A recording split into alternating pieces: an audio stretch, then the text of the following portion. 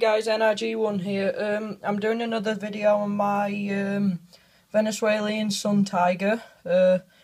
I have just cleaned her out, the enclosure out, and up to now, that's the enclosure. Kept it near enough the same, just taking this wood out. The wood's there, and that's her old enclosure. There's the web that she sat in. And,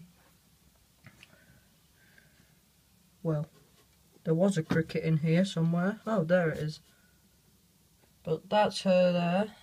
She's about 1 to 2 inches big. Well, that's the box. Normal standard size cricket box. And she's, yeah. But that's her now. Some people have been asking whether she's female or male.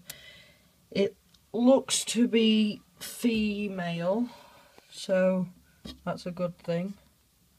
There's molts again.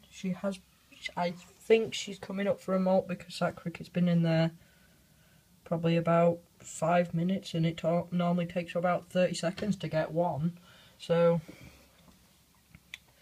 that's her enclosure. I'm just finishing it off. Just need to put some stuff behind here so she doesn't get trapped, because it happened with my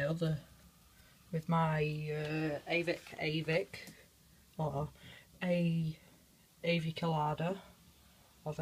If I'm pronouncing it wrong, sorry. But yeah, if you do like my videos, please like and subscribe. So peace out.